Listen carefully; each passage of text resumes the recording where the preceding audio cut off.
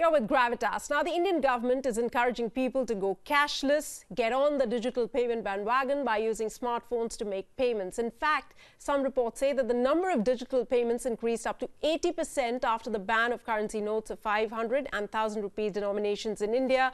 But wait, the transaction you just made using your Paytm account to pay your electricity bill, is it safe enough? Most likely not. Qualcomm, a US-based semiconductor and telecommunications equipment company, has revealed that none of the mobile wallets operating in India are safe and secure due to a major security vulnerability. In fact, the company has even questioned the safety preparedness of the Indian government when it comes to cashless push and digitalization of the entire economy. We talk about the fears, the challenges and the way ahead for India or any other economy in today's world to go cashless, and at the same time ensuring citizens don't have to pay the price for using technology.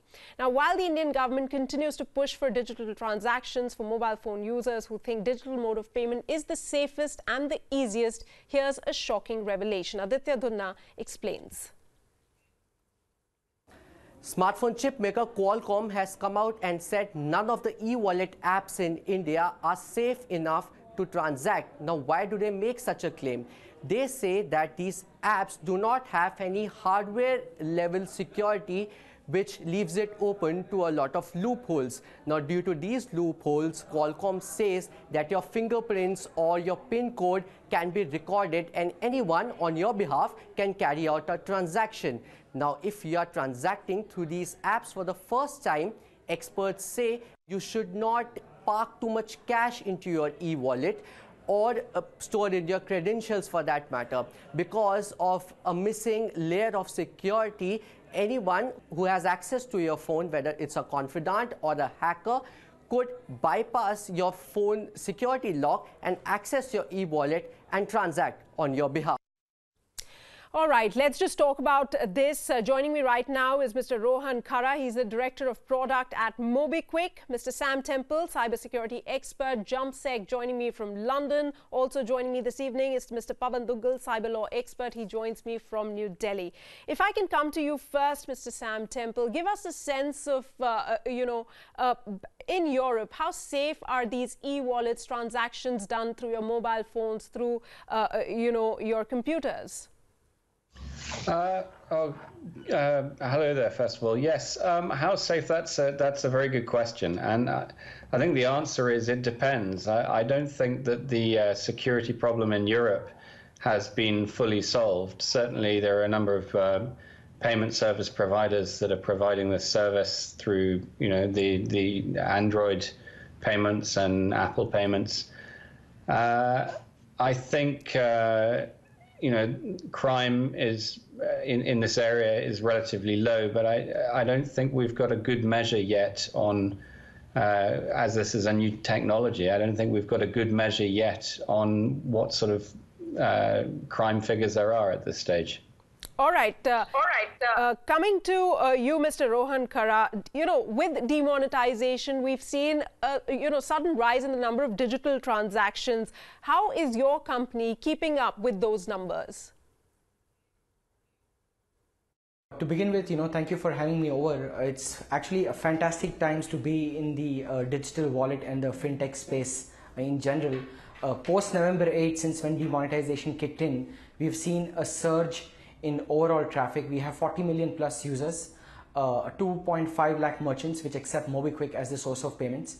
We have seen an 18x surge in transactions. So overall, a very, very exciting phase for anyone to be in this industry. We've been keeping pace and we have scaled very seamlessly, because since day one, the company has been about 7 years old, but since day one, the overall architecture of technology has been laid out very schematically. So scaling has not been an issue, even when our users, our transactions, overall engagement has just shot through the roof. So Pawan Duggal, personally speaking, are you a user of e-wallets? Do you subscribe to any of those services? And also give us a sense of, because we do know all of these e-wallet kind of services are not foolproof. They run on Android modes or on, other softwares, and possibility of password being stolen is high. Also, fingerprinting, I think, is not that difficult in today's day and age. So everything can be hacked. And that's the precise reason why I, as an individual user, do not use any of the e-wallets or mobile wallets. As a student of cyber law who's working in this space, I know for sure that you are actually jumping into the fire. And if you do not have an adequate, which is an efficient fire suit, the chances of you being potentially targeted and attack could be relatively high. I mean, if you being a cyber law expert are saying that, I think the message is pretty loud and clear, right? To even Sam, to you, as well as to Rohan. So if that's a question directed at me, I'll ask for your reaction, Sam, in just a bit. Just a bit. I'm going to come back to you. Let Mr. Duggal continue for a bit. Yeah.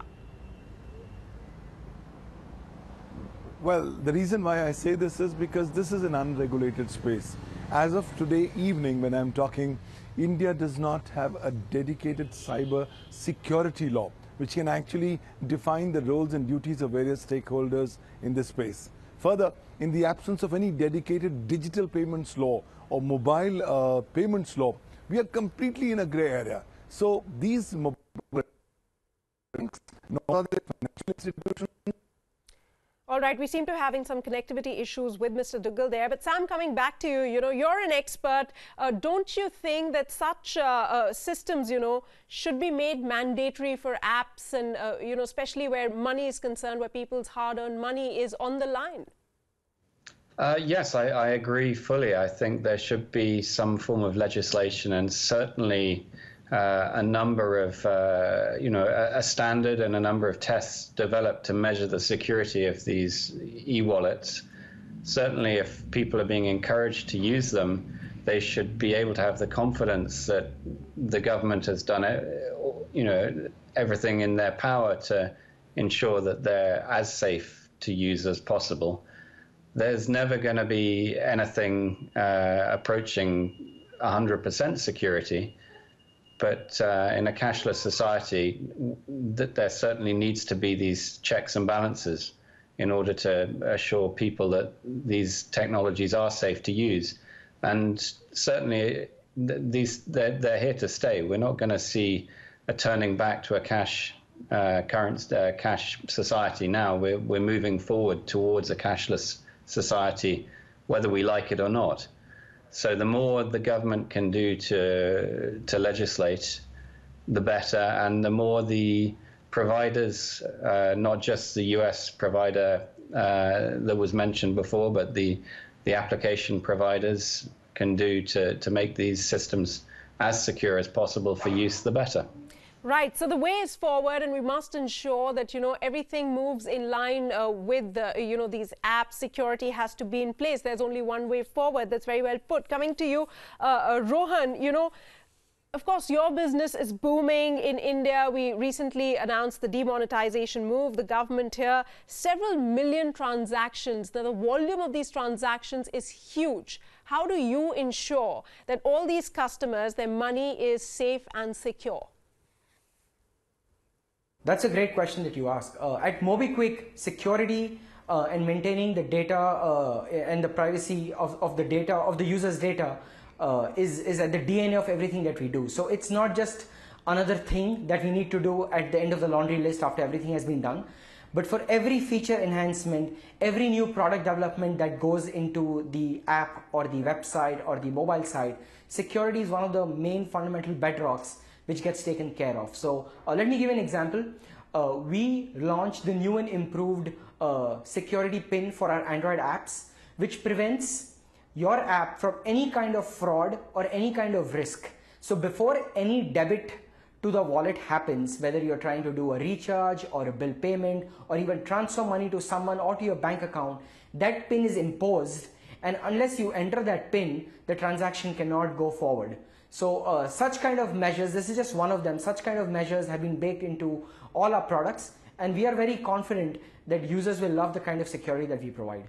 Right. Mr. Duggal, if I can come to you, what does the law say here in India? Because remember, we're still very new to this whole system of going cashless. So what does the law really say? What happens if tomorrow I'm making an e-transaction through an e-wallet app and my money gets lost in transition somewhere? What do I do? What is the legal recourse that I have? First and foremost, let me inform you, there is no law. If you're looking for any redress mechanism, my unfortunate answer is that you do not have any effective mechanism. Even the mobile payments that I'm doing with the mobile wallet service provider, it's not a legally authorized payment in terms of not being recognized by any law passed by Parliament. It's a contractual payment. And what are the various rights, duties, and obligations that these service providers need to have in the context of handling and dealing my sensitive personal data are gray areas. On top of it, even the parameters pertaining to cyber security, which need to be actually adhered to, are pretty much in the gray.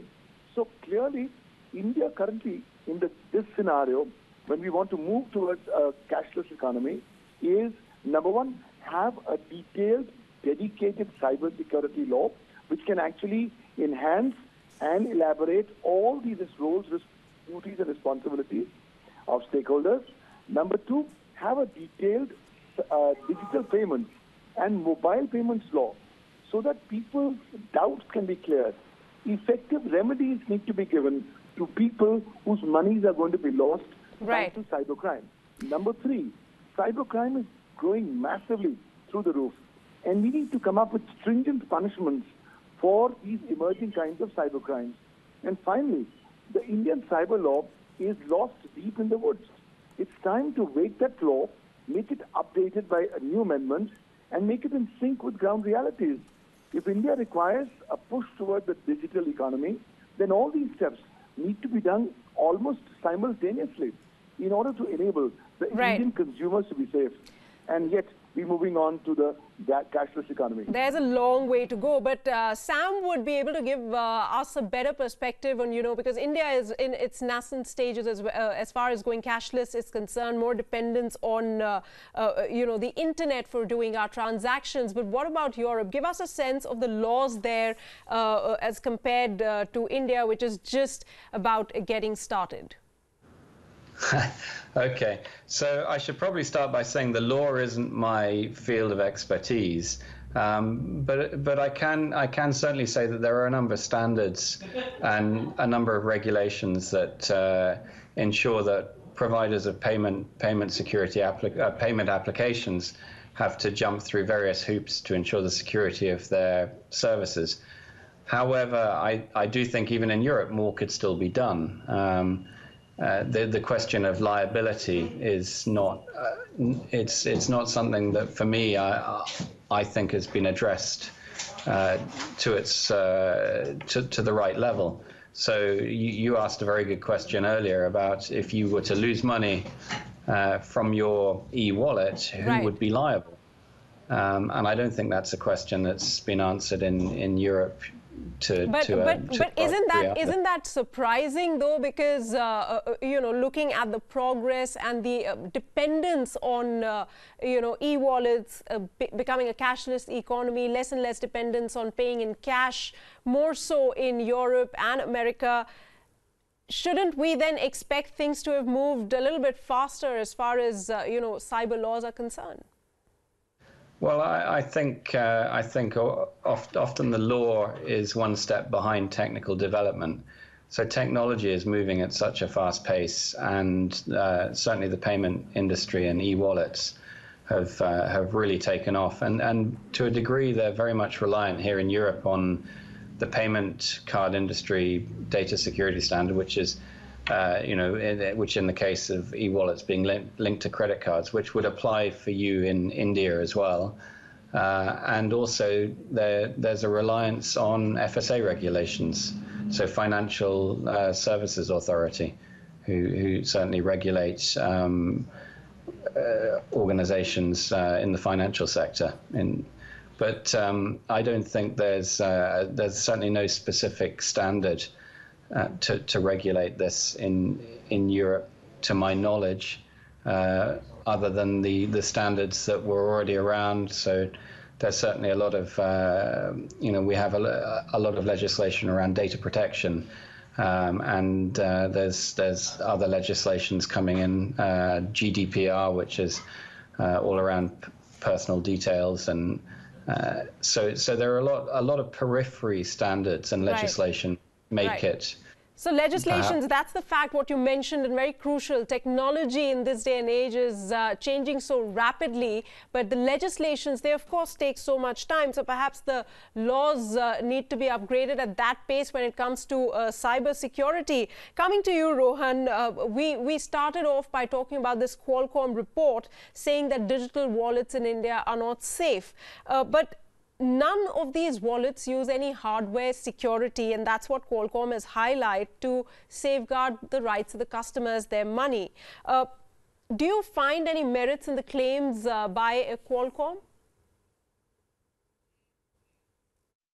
Yes, I did read the Qualcomm report, and if you read it carefully, they're talking about the hardware not being very safe. So it's not a crack on the software side of things, the same business in which MobiKwik or other e-wallets are. They're talking about certain chips not being present in the devices created by Samsung or Apple, or pick any other of the phone manufacturers. At the software level, the app which MobiKwik makes, the one which gets installed on Android phones, on iPhones, on iPod touches and so on, is very secure. We are PCI DSS compliant, we are ISO 27001 certified, and we are undergoing a bunch of other audits to ensure all the other checks and balances mandated by RBI are in place. And if you read the article carefully, you'll also see they are promoting their own products. So it is not a very unbiased view of the state of security of e-wallets in India. Right. Mr. Duggal, there are some companies in China, if we talk about Alipay or WeChat and Apple Pay as well from the United States, they have a certain security model which makes them safer, according to a report. So shouldn't then these apps be made as models and then be made mandatory again for other applications to use these standards, to stick to these standards, so that, the problems and the transactions, the theft, they're minimized? I completely endorse your thought process. It's no point to reinvent the wheel. Let's look at international best practices and standards which are already existing, which are working fine. Let's adopt them here in India. Let us have minimal legislation, minimal regulation, and more enablement, because this is a transformative phase as far as the Indian digital march is concerned. And we need to take the best benefit of the mobile revolution. And with the government's push on digital cashless economy mode, it's but essential that not only these international best practices need to be followed in complete letter and spirit by these mobile applications, but more significantly, mobile applications need to be also more responsible and accountable for transactions that are happening on their networks. And therefore, somewhere down the line, they need to adhere to minimum common standards of cyber security. Because at the end of the day, the customer is the king. But if you're not going to actually protect the interests of the customer in terms of giving him adequate, effective remedies should he lose money in mobile wallets or e-wallets, that's going to lead to discontentment. And given the kind of huge challenge that you have in registering a cybercrime case in India, the criminal remedies are also not good enough. So I think we need to do a balancing of approaches, and we need to come up with approaches which can be customized to the specific requirements of the Indian society and the Indian nation. All right, Sam, coming to you, do you agree with what Mr. Duggal, one of our panelists, just said as far as, international best practices, adopting them to make, work easier and faster? And also, I'm interested to know your view on how you look at the demonetization, the currency ban in India from that perspective, looking at that India is mostly an agricultural economy, more than 80% of transactions have been taking place in cash, and suddenly, India is supposed to go cashless. How do you see this whole development?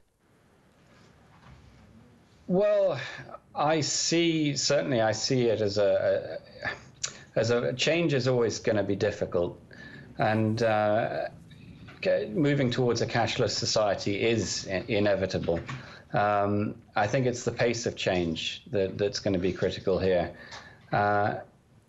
Certainly, the technology is there. The technology is very new, though. Pushing people towards the technology before they're ready for it is possibly not the right thing to do. I think, personally, this technology will proliferate into society very, very quickly in any case, and the security will come with it. I personally use an e-wallet, very comfortable doing that, but I also don't put all my eggs in one basket. I use electronic banking, I use cash. And I think to a degree, this is probably going to be the model that will happen in India. And as people's trust raises for the use of e-wallets, then they're going to be... Right. So you're saying tailor-make, according to an individual needs. Spend cash where cash needs to be spent. Use internet banking. Use e-wallet wherever there is a need. And don't just put in all your money from an account into, let's say, one e-wallet application, because that's certainly very, very dangerous. Nobody would want to do that. Coming to you, Rohan, very quickly, how do you see the future of digital wallets, provided we have so many cyber threats and, not very stringent laws here in India? So security is not something, let me put it this way, security is not just a destination, it's a part of the continuous journey. As and when you keep evolving the product, as and when new business models come in place, security will be at the heart and center of every new product development which goes on at MobiKwik. As this evolves and as India becomes more cashless, adopts the different form of digital payments, security is something which will always be underlying to any new feature development or product development. I don't think you can divorce that and just say, okay, I'm going to add security at the end of it and worry about it later. It'll have to be thought through from day one when you start conceptualizing or are at the whiteboard level. All right, Mr. Duggal, you talked about how to upgrade India's cyber laws. Would you also, how do you see the future of digital e-wallets in India? And do you also agree with the fact, that a combination of using e-wallets to use internet banking perhaps and also use a bit of cash as and when required and wherever needed will be key in the days to come? A combination and knowledge about that obviously is key. Surely, India has got a unique current position in mobile revolution history. And that being so, the Indian requirements being unique, we will have to see a combination and culmination of various strategies. So it will be internet banking, it will be mobile banking, it will be some bits of cash. So these will be all different flowers which will flower in the Indian garden. But the question remains is, for this entire Indian garden to blossom, it's important that this trust of the government must have enabling legal support available.